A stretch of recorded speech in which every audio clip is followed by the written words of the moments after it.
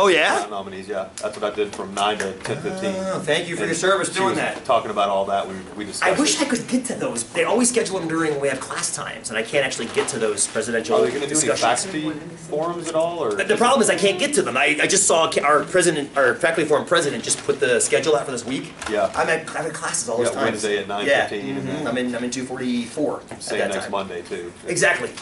Which is, I mean, I'm not going to skip class for it, but I'm glad that you're there asking questions from a student perspective. Yeah. I could do that. Yeah. I could do that. And that would bring students down there too. I could do that. You can make it an extra credit thing. You know what they could do is schedule the time when students could go, and faculty could go without having to skip out on their education to do so. Yeah, that would be nice too. Like Fridays. Who has classes on Fridays? There's Pilates class. I didn't even. There are classes. I'm not saying there aren't. There's just very few. I thought the college was closed on Friday. No. That's the apparent. Yeah. That's what everybody thinks. It's funny. I am so busy on Fridays. I don't get to start recording videos until 4 in the afternoon. I'm usually here till about 8 or 8:30 at night recording because I got meetings pretty much all right up till 3:30. So it's like, yeah, we're closed on Friday. If by closed you mean here till 8:00 p.m. Yes, let's define that as closed, and define me as so happy about it. So, but I'm glad you're there, Trey. I appreciate the student perspective on that. I do wish, and I think we're moving towards the right. Dorm notwithstanding, I've got a very strong opinion that I'm not going to share it.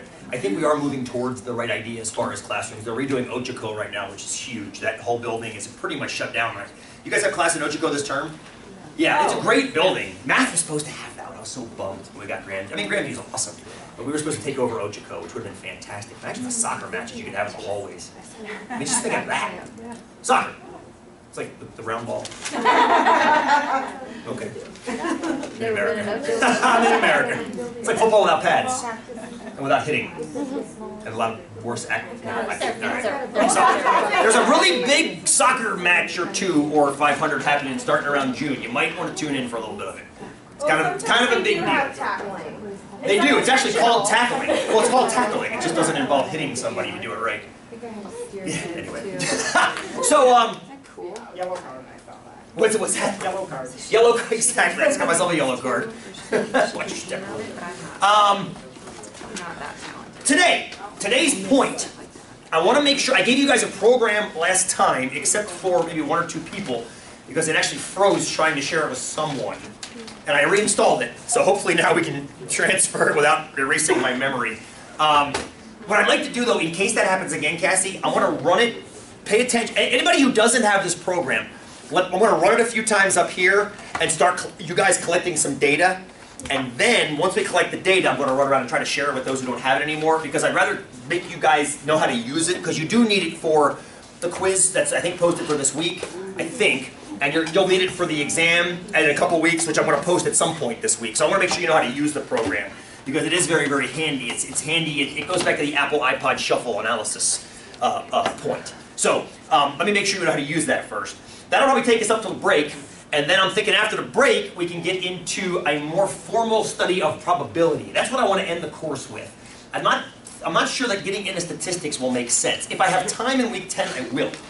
But we're going to see how time goes. I don't know. It's funny as I look at the clock and I see the travel time cutting in. It's like losing that 10 minutes every class is become meaningful at the end here. I pretty much lost my entire class period at this point, which is okay. I mean, what you guys have learned, you've learned well. I'm not going to shove more crap in just to shove more crap in. But if we have time, we'll get to some statistics. I hope. We'll see how time goes. Yay. Shelby's like, yeah, I like that stuff. Yeah. We all will. We all do. It helps you understand your world better. But we're doing some statistics today as well. We are doing some stat today as well. So let's get started by another couple experiments. But we're going to do experiments without... It's going to be an experiment about dice, but we're not actually going to roll the dice, if that makes sense. So last week, we flipped coins and collected data that way. And then we pulled cards out of decks. At one point, we also had to use the randomizer because my cards disappeared and then reappeared, thankfully. It was nice. Yeah. Yeah. There's another long story about that one. Come on. You know.